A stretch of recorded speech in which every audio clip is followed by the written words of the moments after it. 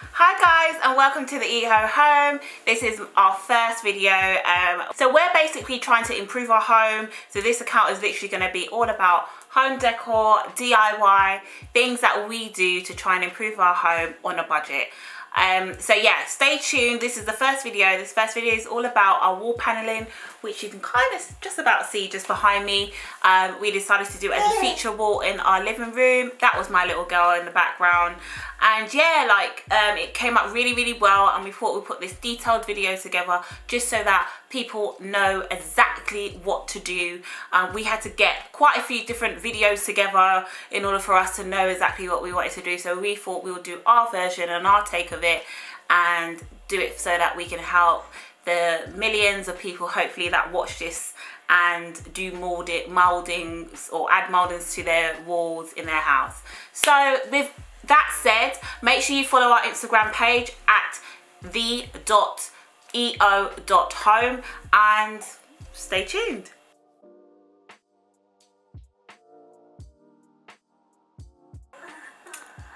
So we have finally finished all the painting.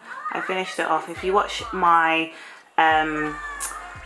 Insta story account, you'll see that I finished everything myself, which is amazing, with the help of my uncle at first, but it's all done and I'm so happy. Like, I'm really happy. So yeah, so I just thought I would show and insert all the things that we did prior to actually putting the moulding on the wall, just to show you what our lessons learned were. I personally would not do this step again, where I would paint the mouldings before they go onto the wall. I would wait and leave this as the last step. I found that when we were cutting some of the wood, some of the paint started to chip, and also it's easier to get a really good even coat when it's just on the wall rather than on the floor. There were some little bits that I missed off, so I would recommend that everyone just does this step right at the end once they're actually on the wall, and it's just a lot more easier to do. And rather than doing this step, it just took so long, slowed down the process. And yeah, but I thought I'd still include this because it's lessons learned, right? And we are learning, and I know what to do next time when I do this elsewhere in my house.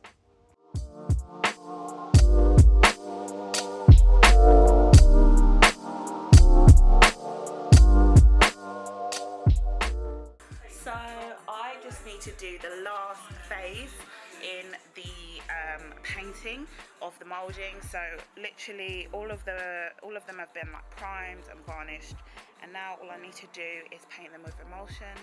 I think I'm just going to do like 2 coats, and that should be more than enough, and then finally get them on the wall. So as you can see, I'm now using the same paint that I used on my walls, because as I whitewashed them before I started this process. I do think it's imperative that you use the same paint for both your walls and the moulding as well. But again, you can do this all at the end, and this is just a really wasted step.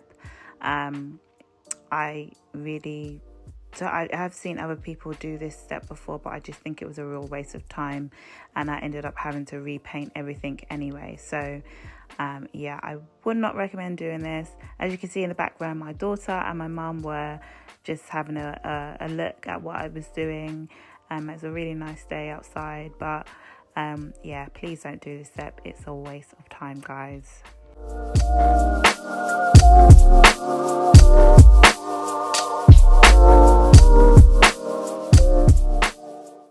So now we're going to go on to what you need to do. So this bit is absolutely imperative. So the first thing that you need to do is make sure that you've measured out your wall. Now I did this before because I needed to work out how much of the paneling or moulding I needed to buy. So the first thing you need to do is, and don't watch my nails, I'm not getting them done until I've done this whole process. But first thing you need to do is make sure that you measure along the largest part of your wall, so horizontally throughout the whole wall. My one is 417 centimeters across, and then the length of the wall is 220. So then what you need to do is work out your biggest space, and it's always good to work out the biggest space first, and then you see what space you're left off with. So we've got a TV, so I've also put the dimensions here of our TV, and the TV is 110 centimeters by 63. So we actually want to hang the TV onto the wall. So we want to make sure that, we wanted to make sure, and one of the key things was making sure that this fitted into, the TV fitted into this unit space. Next thing is, we wanted to kind of do quite a long length, so you can do the measurements as you want, but we wanted it to look longer because with new build houses, the ceilings are nowhere near as tall or as long or as high as Victorian houses, which if you see this in a Victorian house, it will probably be like nearly like a third more of the height. And then, you know, you just literally work away. So you just need to use a little bit of maths and subtract away. So 150, take away that from 417, and then work your way across on how much the other panels will be equally. And then you also need to do the same for the sides. The sides were a lot easier. Again, make sure that you do not include your skirting board in the measure. So now we've got that all done. Now it's to actually transfer everything onto the wall. So transferring all of the measurements onto your wall is a really good step that I would recommend everyone does. It really helps guide you when you actually come to sticking all of your mouldings onto the wall. So make sure you do this step, and make sure you always have your spirit level checking all of the measurements over. Right, so what you need to get is your mouldings, your miter box and saw, your spirit level, and a measuring tape and a pencil. Now, once you have all of these items, you can start. So you want to start by putting your measurements onto the actual moulding, so you can now cut the right length that needs to go on the wall. And make sure you use a pencil. We always use the pencil, and we also marked it on the rear side of the moulding, not the side that it's actually going to be showing. So now we need to cut it, and we're using the saw and the miter box.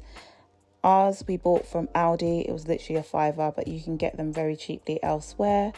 And you just want to be cutting each corner at a backslash angle and also a forward slash angle, if that makes sense, so it can all fit into a box shape.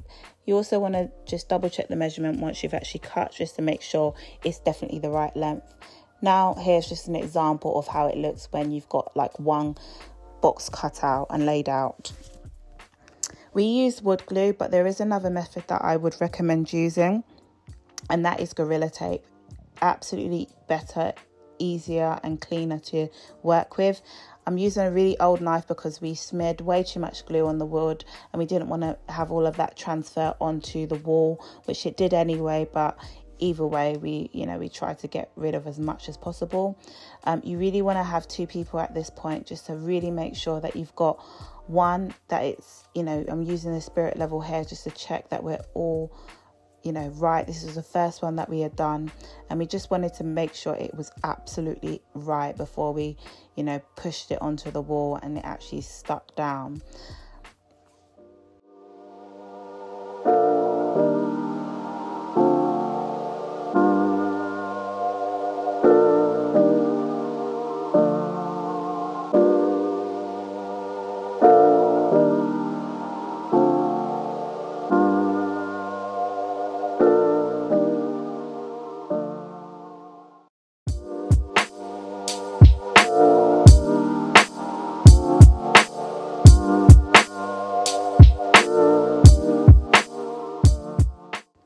And here we're literally just, repeating the process. And once you've done the first box, it all gets very, very easier, or a lot easier. You know what you're doing.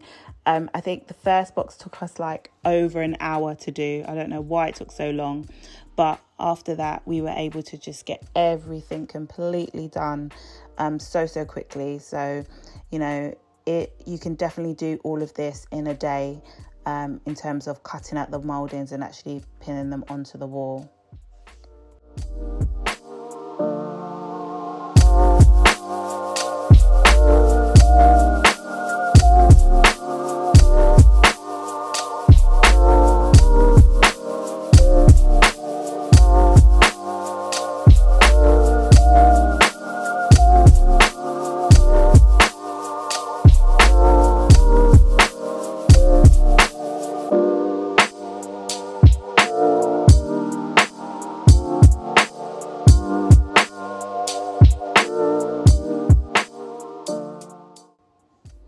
As you can see, my husband was absolutely gassed and happy with our progress that day.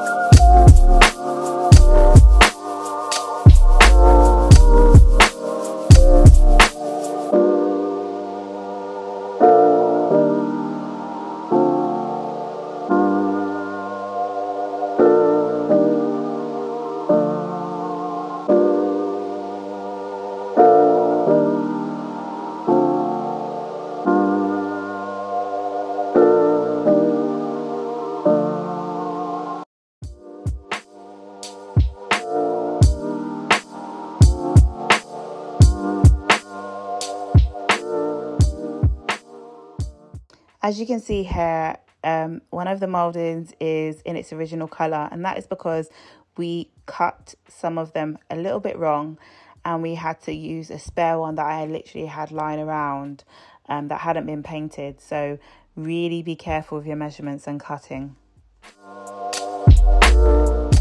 So now once all the moulding is on the wall, you want to now use some caulk, and you want to get a caulk gun as well. And you're basically just going to use this to fill in any of the gaps at the side, and it just gives off a nice finished look. I think this was a really good way of, you know, just sealing all those gaps that naturally can happen.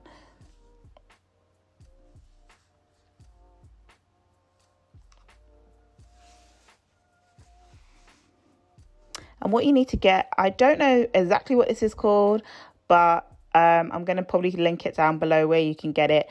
But this is basically used to like smooth down and take out excess caulk, and it basically helps to like fill in the gaps. Another tip as well is to get a damp cloth, as you can see there, and just run it down the sides where you've applied the caulk.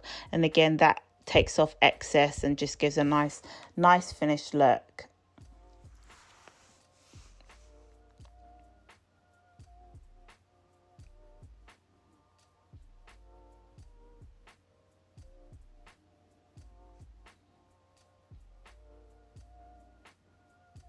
And another tip as well is to get the excess caulk that you've got there and just use it to fill in any gaps that you'll see on the actual surface of the box that you've created and stuck onto your wall. And that's it, all finished, all done, really easy. I just went over with white paint, really took my time, went over the moulding one more time and the wall. And yeah, it just looks absolutely amazing. I absolutely love it as a feature wall in our room. And yeah, I hope this has been good. Please subscribe and follow us on Instagram. Bye.